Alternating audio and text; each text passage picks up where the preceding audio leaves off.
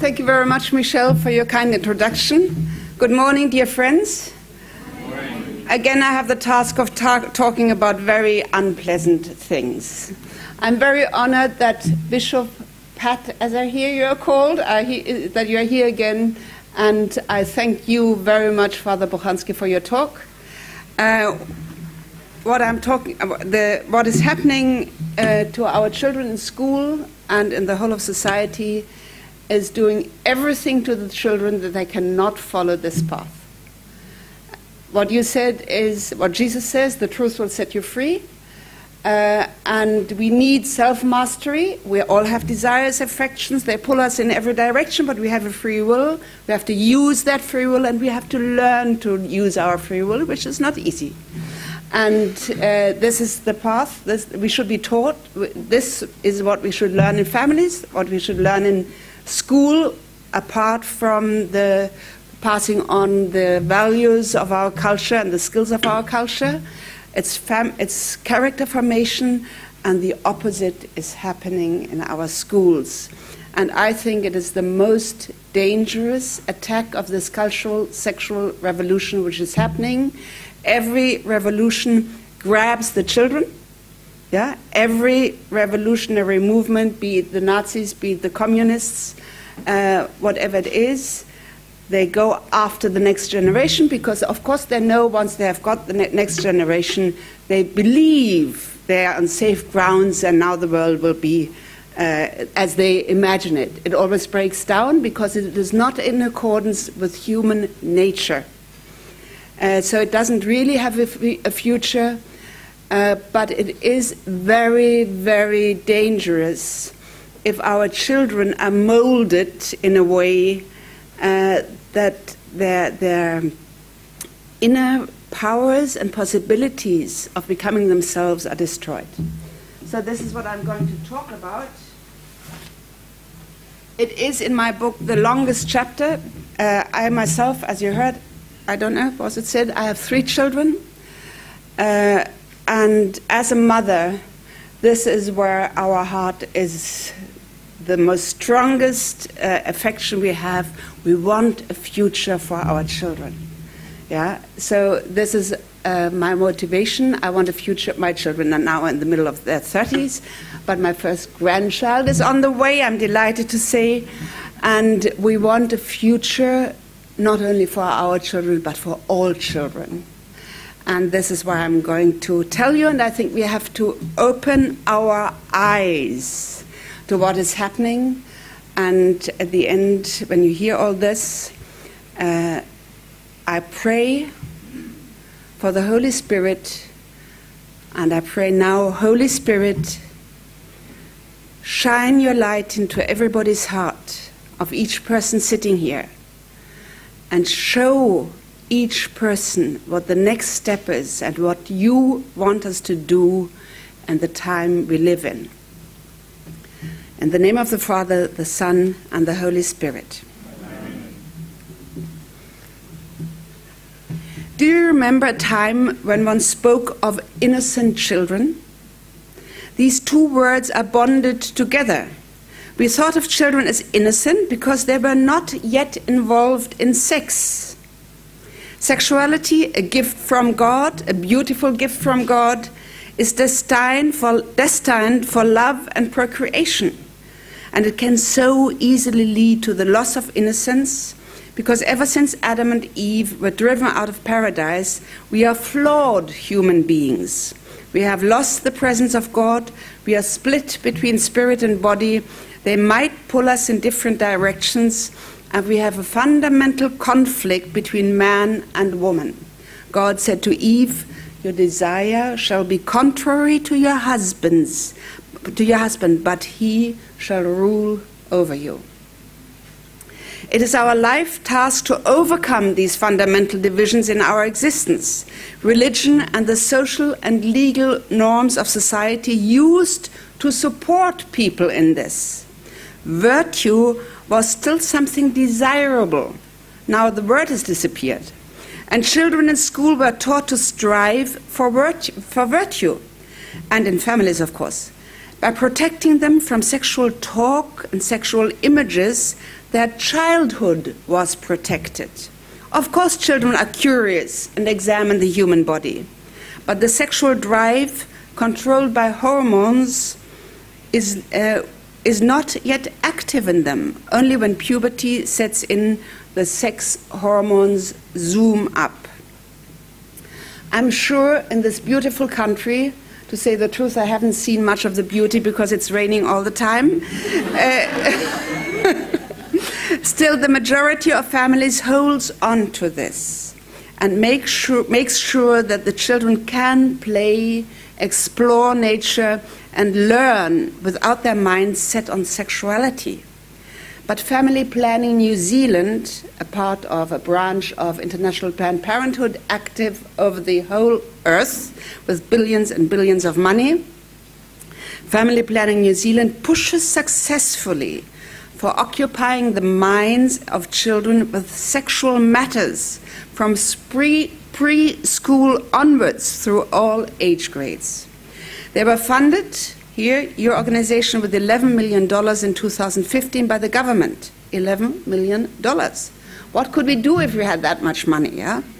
Family Planning New Zealand is a branch, as I just said, of International Planned Parenthood, who are the largest abortion providers of this world. They do both. They sexualize children, they create their own customers for abortion. And they use abortion, as you will probably have heard, to sell body parts of aborted babies. Under the pressure of this global agenda, it is becoming more and more difficult for parents around the world to guard the innocence of their children. Media are aggressively pushing their sexualized messages and even pornography into everybody's brain and heart. In the age of smartphones, children cannot be protected from pornography. And the schools are not easily protected. John Henry told us some ways how to do this, how actually to control it, yeah? And the schools force hedonistic concepts of sexuality into children from kindergarten onwards. This is happening in New Zealand, just as it is in Germany and all other Western cultures. Wherever there's resistance, the strongest resistance is in Africa, these nations are put under pressure to adopt so-called reproductive health services, which is a code word of the United Nations and the international organizations for comprehensive sexuality education and abortion. The sexualization of children by force of state is the most serious assault of the sexual revolution because it changes the human being. Children are like clay. They are molded by the influences around them and thus formed for the rest of their lives. Jesus always has possibilities to enter that and change people, yeah, but from the human perspective. Sexualization of children destroys the family, and it destroys the dream of love which all children have for their own life. Let us look at it in detail. The cultural significance of sexual norms. Family is built upon the monogamous marriage of one man and one woman who give birth to children and create an environment in which they can grow up to be loving, healthy, achieving individuals who themselves will build families and have their own children. Family cannot exist without monogamy between the spouses and a space free of sexuality in which children can grow up. To build a family on the necessary virtue of chastity requires the human being to be educated through religion, tradition, example, and the written and unwritten social norms of a society. The person must learn to renounce immediate satisfaction of desire in order to achieve something greater. What did it say? Say no for the bigger yes. Yeah? The greater aim is the realization of love in marriage and family. When in the course of this talk you hear things which at first sight you experience, maybe not you, but most of the world would do so, as old-fashioned and intolerant, just go back to the time when you were a child? Wasn't your deepest wish that you were conceived in love, and that your parents were united in a loving relationship for all their life? Is there one single child who does not want that? And if that broke up, or your own marriage broke up, think of the suffering and the scars that caused in your life. To realize the dream of love is not easy, but it is possible. Many in this hall here can give witness for it. Sex is far more than a personal issue of individual happiness. It is crucial for the whole of society. As sex goes, so goes the family. As the family goes, so goes society. A scientific study opened my eyes and made me focus on the issue of sexuality in my work soon after my conversion in 1997. An Oxford scholar, his name is J.D. Unwin, did ethnological research on the issue of sex and culture. That's the title of his work. 650 pages, published by Oxford University Press in 1934. His result was, high cultures depend on monogamy. If that is given up, a culture, quote, steps down from the stage of history. He found no exception to that rule. I looked around, and what do I see? Hypersexualization, legalization of abortion, demographic crisis, mass migration in Europe. Is there any connection between these things? I think there is. There were a few individuals whose impact on sexualization of children was decisive. My second chapter in my book, I'm tracing this beginning with the French Revolution, all these big minds, still revered, most of them to the present day, Margaret Sanger, for instance, one of them, who all contributed to what we have now. It doesn't just fall down or come up from hell in one moment. It is a long process, yeah? I just mentioned two people. Wilhelm Reich, Austrian, worked in German, a pupil of Sigmund Freud, a communist. They are all communists, these people who have contributed to it. Many of them were members of the Communist Party. He was a sexual revolutionist in the pre-war Germany, author of the book, The Sexual Revolution. He looked for new methods of bringing down the bourgeois society, and he knew and explains it in his book, if you sexualize children, that will do the job. Quote, we do not discuss the existence or non-existence of God. We merely eliminate the sexual repressions and dissolve the infantile ties to the parents by sexualization. End of quote. Yeah, he knew what he was doing, and I believe all the organizations who are pressuring this program into our societies now know what they are doing, just we are asleep. The influence, the second person, of Alfred Kinsey cannot be overestimated. To the present day, he's respectfully considered as the father of sexology. He was a sadomasochistic porn addict and prided himself to own the largest collection of pornography. In his Kinsey report, which was very influential in the last century, he pretends it's all science, yeah? And gives tables and statistics. There is this famous table 34. And it contains statistics of how many orgasms baby can have in what time. For that, babies had to be tortured with sexual abuse. This is the basis for the idea, which is pervading the comprehensive sexual education of our time, that the child has a desire and a right for sexual satisfaction. Building on Alfred Kinsey, Western culture has chosen to sexualize children from the very beginning of their lives and introduce them to deviant sexual identities and practices with ever-increasing radicalness.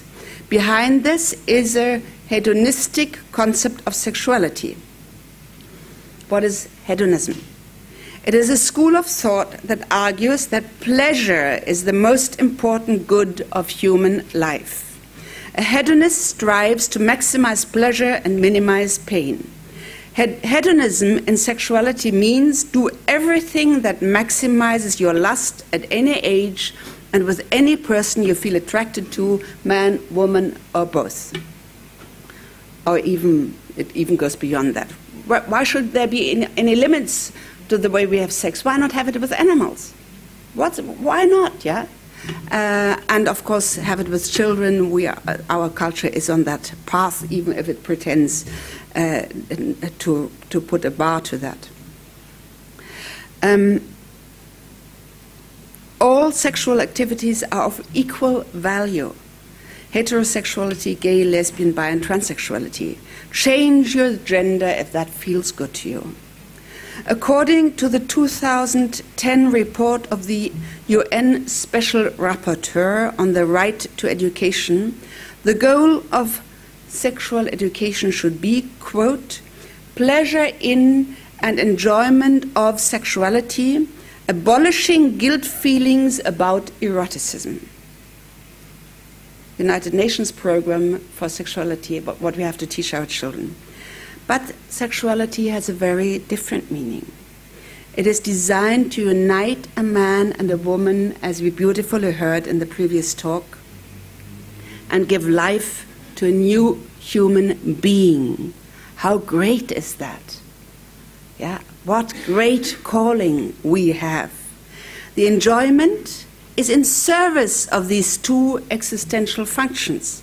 It is not an aim in itself. Only one limitation for sexual activity is still left, the principle of consent. Only do what your sexual partner agrees to. But how can that principle work if the sexual drive is out of control? And it does not work, as we see with global pornography addiction and pervasive sexual abuse. The church is not the only place where this happens. In fact, it is the place where it happens least. It does happen, which is terrible, but it happens all over, in our neighborhood, maybe in our families, everywhere. Woe to anybody who objects to this hedonistic idea, who points to the risks, to the lost dreams, to the severe consequences of this concept. Get rid of him. He's intolerant, homophobic, bigot, discriminating, he or she. The hedonistic approach to sexuality, devoid of any moral standards, is promoted and forced into school curricula by the United Nations and its sub-agencies, World Health Organization, UNICEF, all these beautiful postcards for children at Christmas, United Nations Population Fund by the European Union, and its web of sub-organizations by global NGOs like IPPF, as you heard, the greatest abortion undertaker, by national governments, above all the United States of America, and your own government and my own government. Here the organizations are Family Planning New Zealand, the New Zealand Sexual Health Society, the abortion provider, I can't pronounce it, Aotearoa, okay. In Australia, it's Safe School Coalition.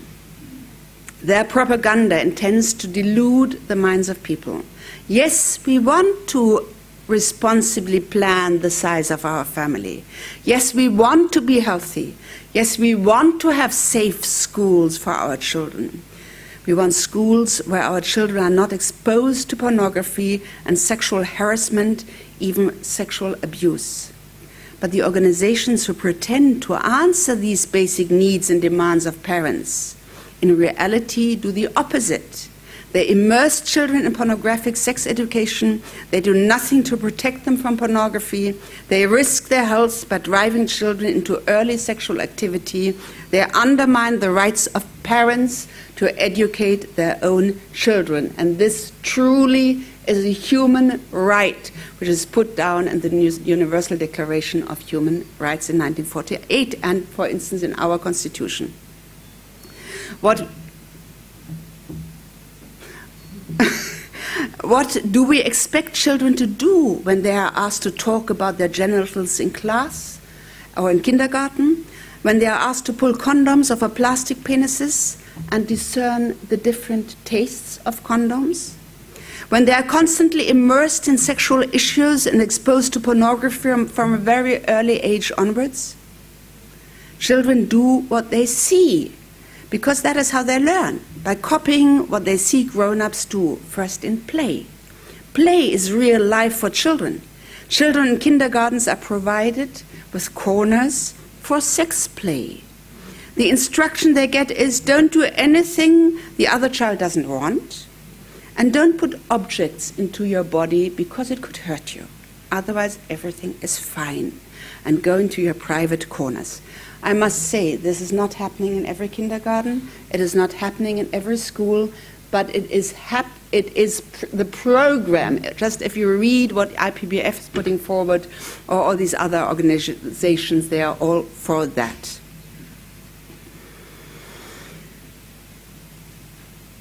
Sexual plays are really no play at all. They lead to sexual abuse of children by children. They rob children of their childhood. They rob their innocence, the lightness and joy of the life of a child. Let us have a look at the content of sexuality education as put forward in official documents of the World Health Organization, EPPF, UNICEF, and many others. What I'm describing, it's not happening everywhere, but it is the program. So in preschool age, this is from a document by the World Health Organization, Standards for Sexuality Education in Europe. It's worked out by the World Health Organization together with the German state institution. Encourage masturbation from babyhood onwards. Show them how to do it.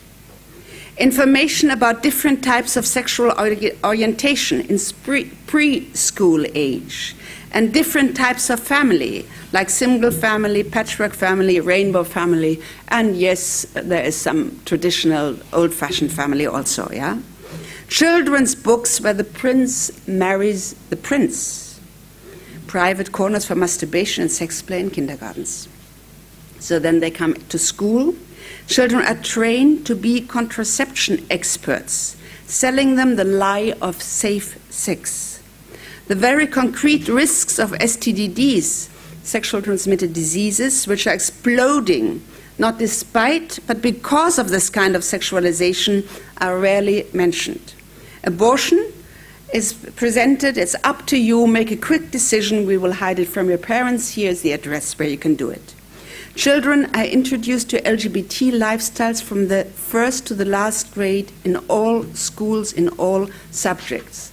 In Germany, we have a federal system of education, and the gay lobby is asked by the state to develop the curricula and actually carry them out, yeah? And they're paid for it, of course. And then they go into the schools and tell pubescent boys how wonderful it is to be gay. This is done by graphic material, videos, forced verbalization of sexual activities, graded tests, role plays of sexual activities. Anal and oral sex is presented as normal, with the sad consequence that cancer in the mouth is increasingly diagnosed with young people. Activists of IPPF and LGBT organizations have access to classrooms in the absence of the teacher. Homosexual couples and transgender persons enter the classroom and help youth in puberty to come out. Even programs of prevention of sexual abuse, which we all want, work with the paradigm that children need to know their bodies as instruments of sexual satisfaction in order to ward off sexual transgressions. That's the theory. Yeah? So it's again used. In reality, this prepares the emotionally needy child for the acceptance of sexual advances because it cannot distinguish tenderness from sexual approaches. An intact sense of shame is the condition